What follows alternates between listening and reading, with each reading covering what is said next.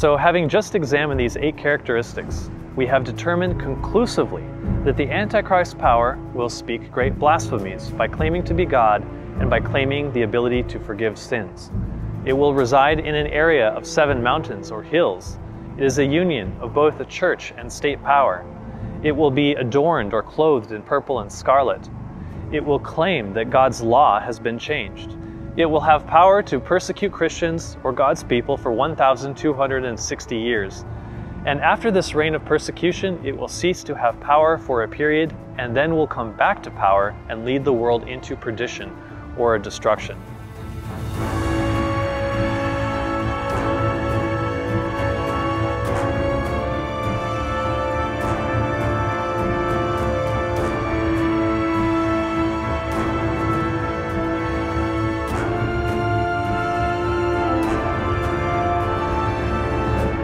Now, if you think you know who the Antichrist is, I want to remind you that I have not told you who it is. You came to that conclusion on your own. All I've done so far is have just explained the meaning of the symbols according to the Bible's own definitions. So if you have chosen an entity that you believe fits all these characteristics, it is because the Bible has revealed this to you and not me. And as you can see, when you allow the Bible to define its own symbols, then these prophecies truly do become a revelation. If you're still not quite sure who all these prophecies might apply to, that's okay. There are 24 characteristics the Bible gives us by which we can identify the Antichrist. But allow me to quote the most well-known Protestant reformers, as they all agreed who the Antichrist was and have wrote their conclusions in no uncertain terms. Martin Luther, perhaps the most well-known of all Protestant reformers, for nailing his 95 Theses to the door of the Wittenberg Church, wrote in 1520, "We here are of the conviction that the papacy is the seat of the true and real Antichrist. Personally, I declare that I owe the Pope no other obedience than that to Antichrist." He also wrote, "I rejoice in having to bear such ills for the best of causes. Already I feel greater liberty in my heart, for at last I know that the Pope is Antichrist, and that his throne is that of Satan himself." John Wesley, the great Methodist reformer, said of the papacy, "He is in an emphatical sense the man of sin, as he increases all manner of sin above measure. And he is, too, properly styled the son of perdition, as he has caused the death of numberless multitudes, both of his opposers and followers. He it is that exalteth himself above all that is called God or that is worshipped, claiming the highest power and highest honor, claiming the prerogatives which belong to God alone." The well-known Presbyterian John Calvin wrote, "Some persons think us too severe and censorious when we call the Roman pontiff Antichrist. But those who are of this opinion do not consider that they bring the same charge of presumption against Paul himself, after whom we speak and whose language we adopt. I shall briefly show that Paul's words are not capable of any other interpretation than that which applies them to the papacy."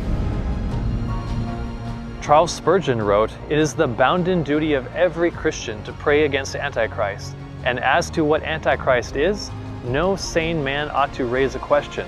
If it be not the popery in the Church of Rome, there is nothing in the world that can be called by that name."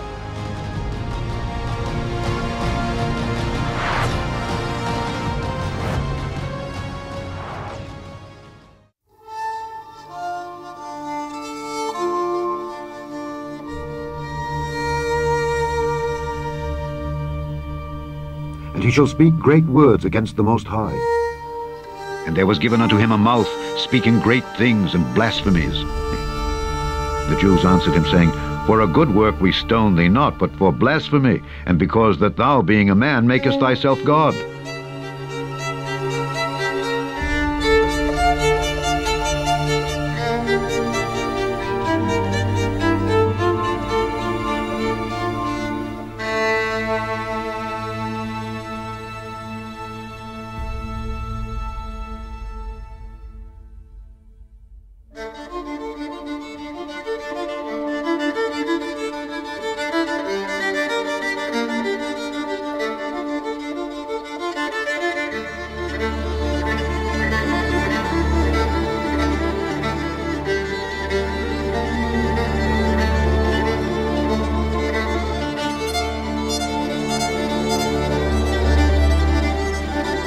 why doth this man thus speak blasphemies?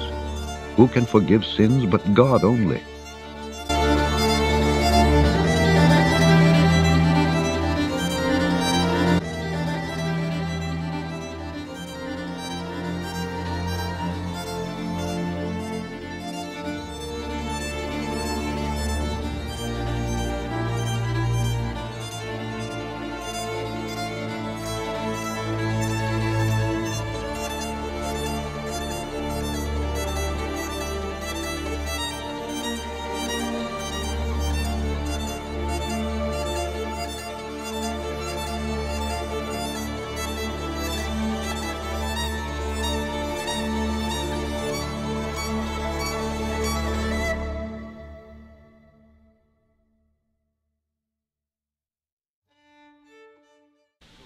And upon her forehead was a name written, Mystery, Babylon the Great, the mother of harlots and abominations of the earth.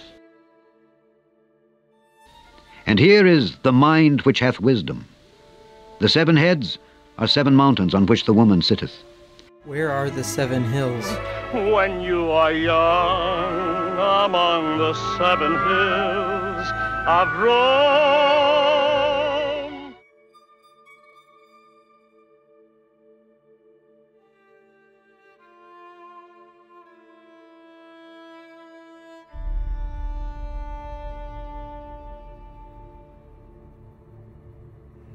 The Greek word for mountain is oros, which can mean mountain or hill.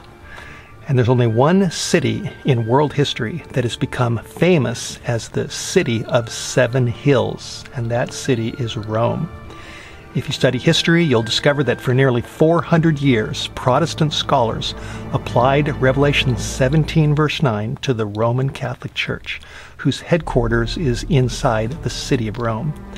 They didn't apply this to godly Catholic people, that's important to know, millions of whom exist today, but to the Roman Catholic system whose doctrines have strayed far away from the Bible and from simple faith in Jesus Christ and in His love for full salvation. But some have objected, and they say that if you really look close at the 7 hills of Rome, which are right next to the Tiber River, the Vatican actually sits on the other side of the Tiber, so it's not technically on the 7 hills. Are you ready for the truth? Here it is. The official seat of the popes isn't in the Vatican. It's on one of these 7 hills, called Caelian Hill, and it's inside a large world-famous church called the Archbasilica of St. John Lateran. That church is the oldest church in Rome. Originally, it was a palace belonging to a Roman family, and it was taken over by Emperor Constantine shortly after he rose to power in the 4th century. Before Constantine moved his seat of government to the east, to Constantinople, he gave that palace to the popes, who then put a throne inside of it and made it their throne, or their seat, for nearly 1,000 years. Even today, although the headquarters of the Roman Catholic Church is in the Vatican on that side of the Tiber River, its official seat or throne is still inside the Archbasilica of St. John Lateran. On the front wall of this Archbasilica is a plaque with words in Latin, which translated into English say that that church, which is the official seat of the popes today, is, quote, the mother and the head of all churches in the city and in the world. It's one of the great churches of Rome because it's the Pope's see church. So our word see there is from the Latin sedes, meaning chair or seat. Cathedra in Greek, so cathedral comes from that, means the seat of the bishop. So even though the Pope lives over near St. Peter's, and that's a great basilica, this is actually his cathedral church.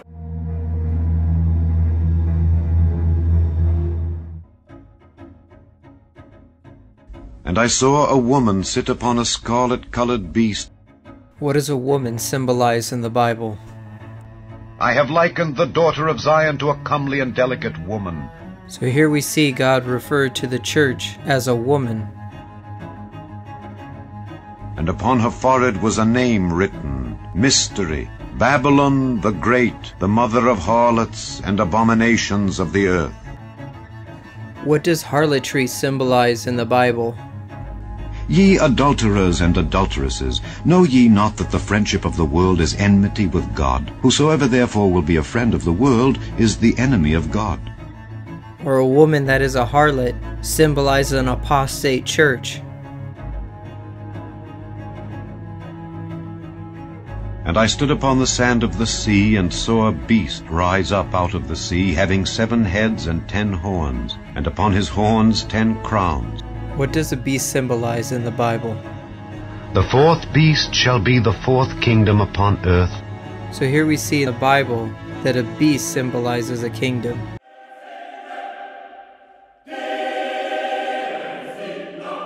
This is the world's smallest country.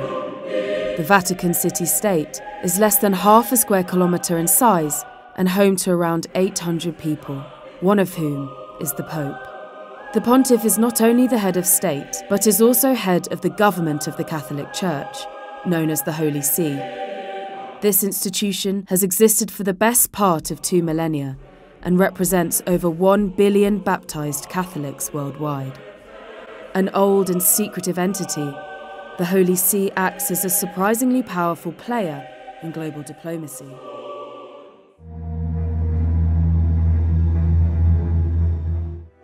Vatican City is the only church and state nation in the world. It is known as the City on 7 Hills, and its primary colors are purple and scarlet.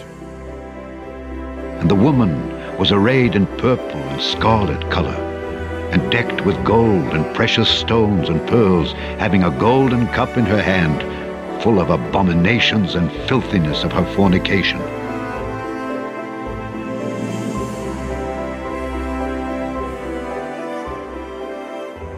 During the Protestant Reformation, many of the reformers, including Thomas Cranmer, John Wesley, William Tyndale, John Wycliffe, Felipe Melanchthon, John Huss, Martin Luther, and hundreds of others all concluded the papacy was the harlot of Babylon, identified in the scriptures.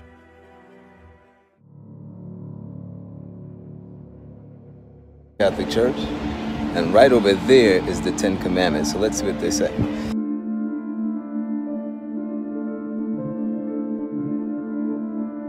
And he shall speak great words against the Most High, and shall wear out the saints of the Most High, and think to change times and laws. Now notice how this Catholic version of the 10 Commandments removes the second commandment that forbids the making of graven images, bowing down to them or serving them, and replaces it with the third commandment.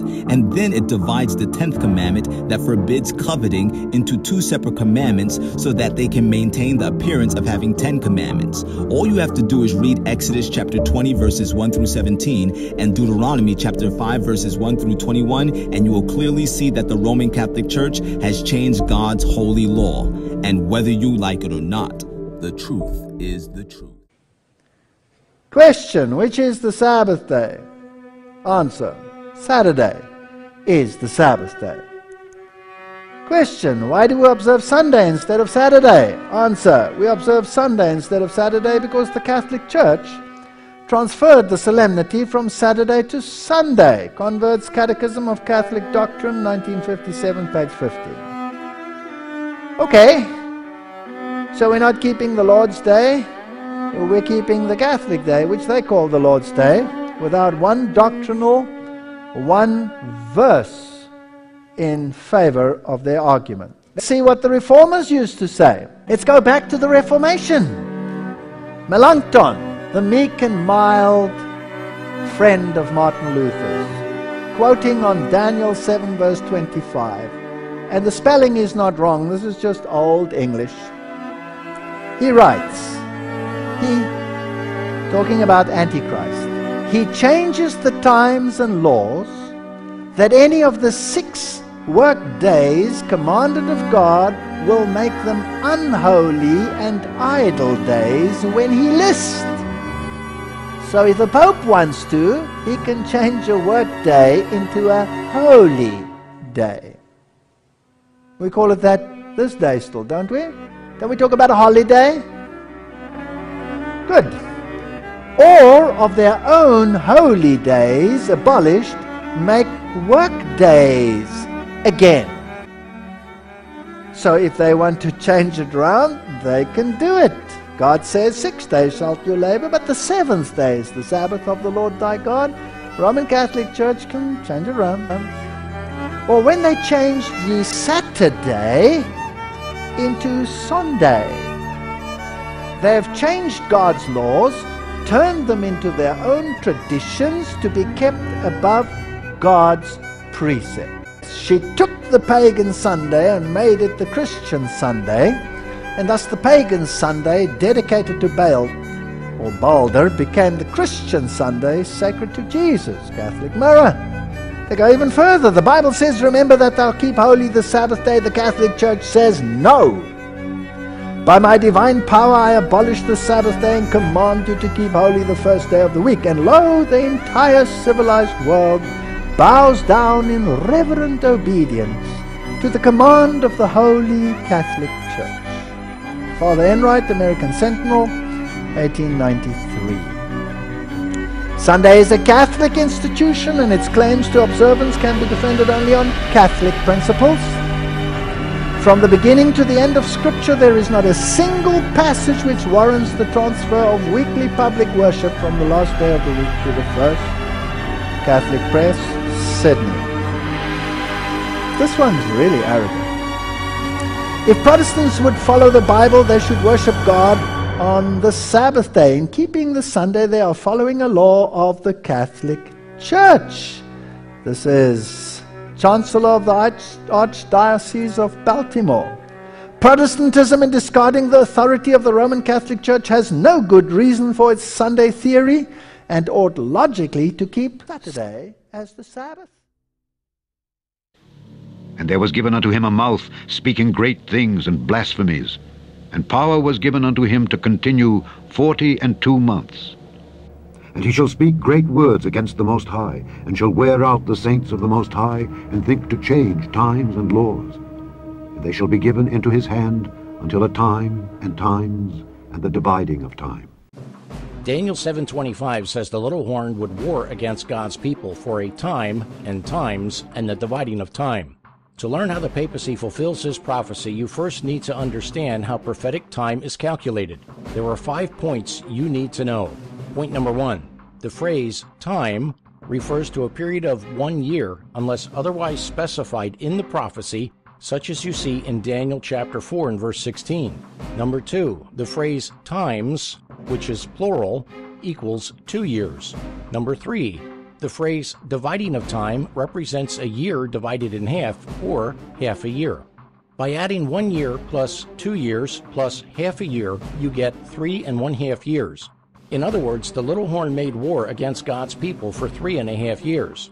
But the key to understanding prophetic time is found in knowing how many days are contained in the months and years of the prophecy. Point number 4. In Daniel's day, the biblical month had 30 days and the biblical year had 360 days. By multiplying 360 days by 3 1/2 years, we learn there are 1,260 days in 3 1/2 years. You can also calculate this time period by months. There are 36 months in 3 years and 6 months in half a year. This equals 42 months.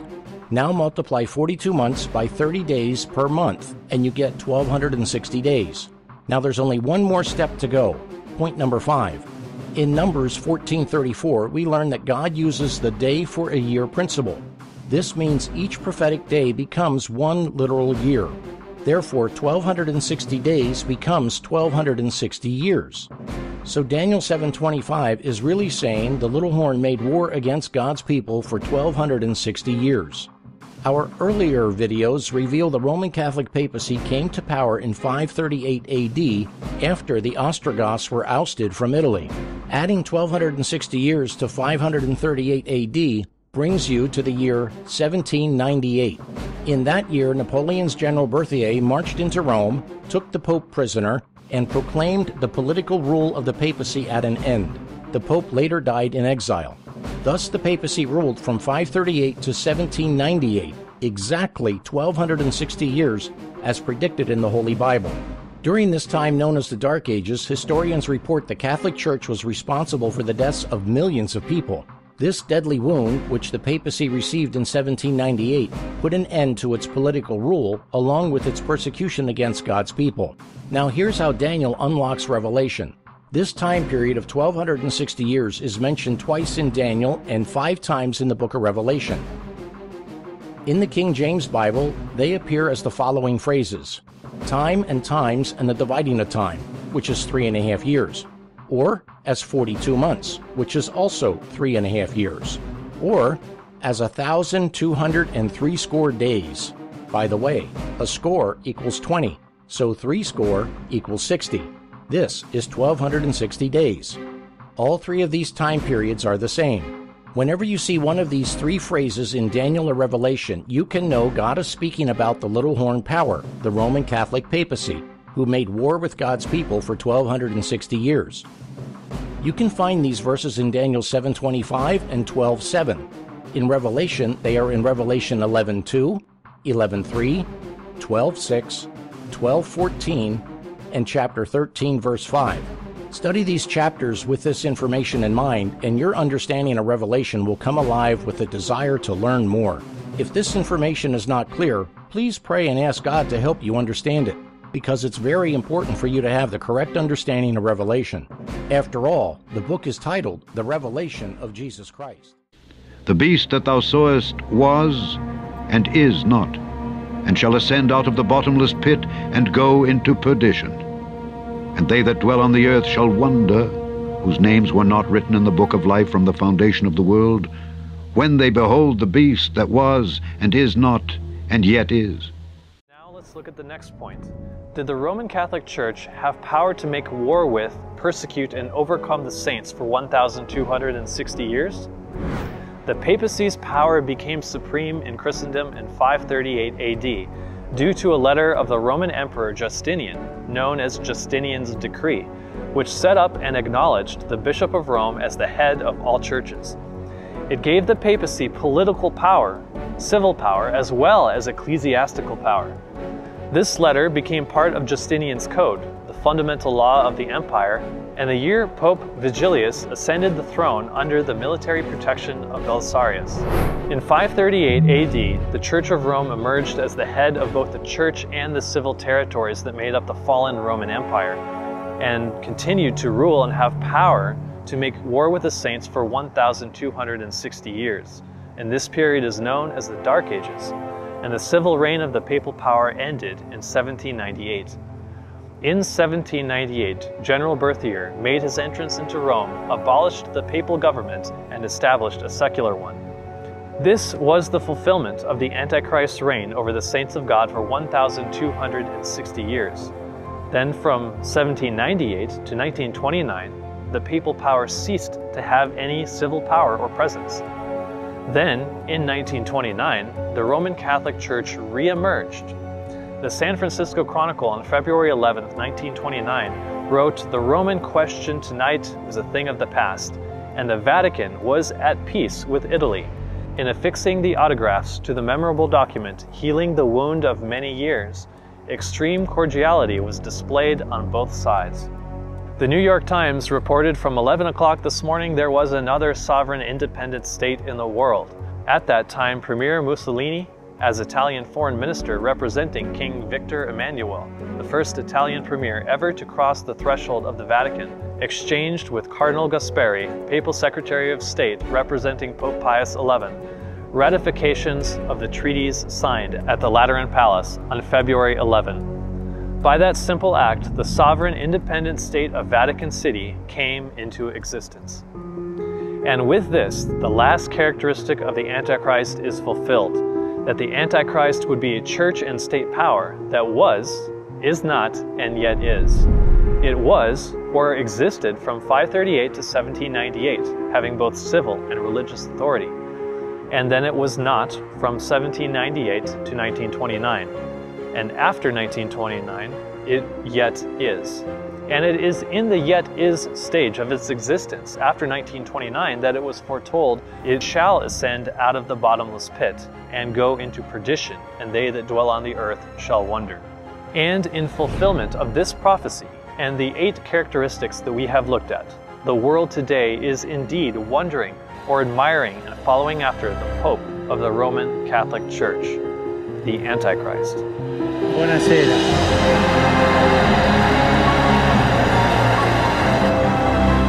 The pontiff is not only the head of state, but is also head of the government of the Catholic Church, known as the Holy See. This institution has existed for the best part of 2 millennia. He's captured the imagination not just of the world's 1.2 billion Catholics, but the world itself. I get it on the streets. I mean, everybody from the bartender to the cab driver telling me, Cardinal Dolan, we love this guy. His Twitter account, @Pontifex, ranks in the top 5 most searched words on the internet. He walks the streets, poses for pictures, embraces the sick, and is not afraid to have a bit of fun. Eric Schmidt, CEO of Google. Donald Trump, President of the United States. Vladimir Putin, President of Russia. Leonardo DiCaprio, Hollywood movie star. Christine Lagarde, Managing Director of the International Monetary Fund. Elizabeth II, Queen of England. Pope Francis has just endorsed same-sex unions for the very first time. And the leading gay magazine, The Advocate, have named him their Person of the Year.